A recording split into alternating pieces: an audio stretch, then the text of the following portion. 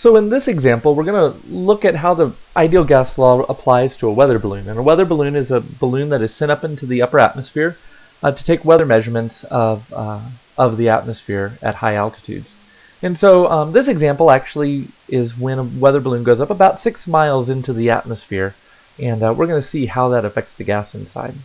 So if a weather balloon with 2 moles of helium has a pressure of 0.2270 atmospheres at a temperature of 223 Kelvin, what is the volume of the balloon?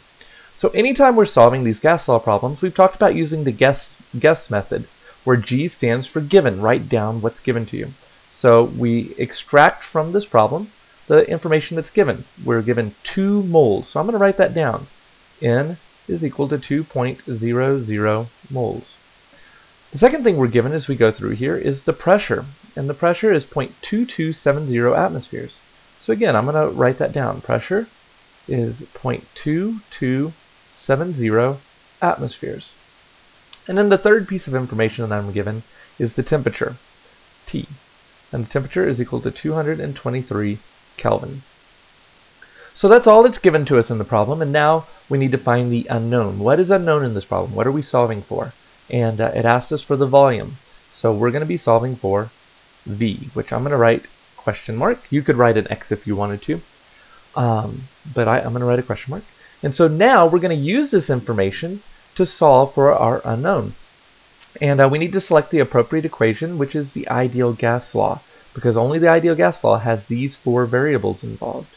And notice that I didn't put N1 or P1 or T1 or V1 or N2, P2, T2 or V2, because nothing in this problem is changing. We don't have changing moles, changing pressure, changing temperature.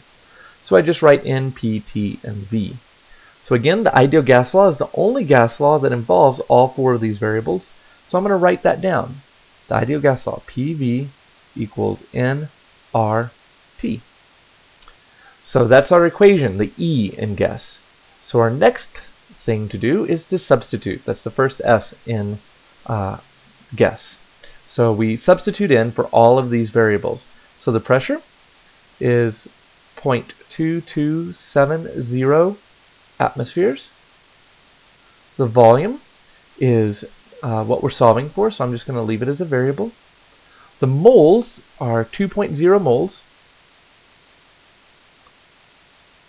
The R is always the same. It's 0.0821, so that's what I'm going to write. 0.0821 liters atmospheres per mole Kelvin. And notice that I'm putting all the units on all these numbers, no naked numbers. And then our last variable is temperature, 223 Kelvin. So now we have all of our numbers and variables substituted in. We want to simplify. We're going to solve this equation. So first thing we want to do is simplify, and I'm going to start by simplifying my units. Over here on the left-hand side, I have atmospheres, and so that cancels out with the atmospheres over here in R. I have moles in the numerator on the right-hand side, and that will cancel with moles in the denominator on the right-hand side.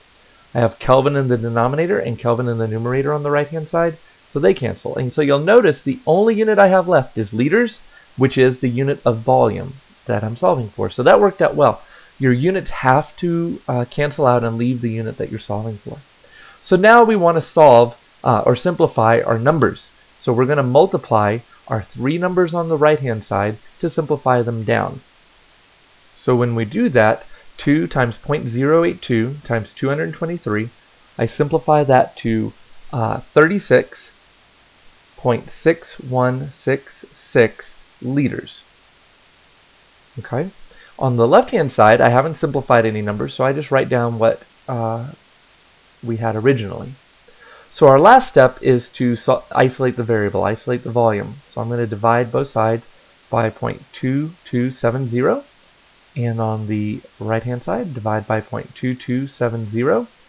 These cancel, and when you do that, you'll get your volume measurement, which is 161.3066,079 liters. Now, of course, your answer cannot possibly be this accurate given our measurement, so we need to round for significant digits. So we go back to our original numbers, 3 significant digits, 4 significant digits, 3 significant digits, and we pick the least, which is 3.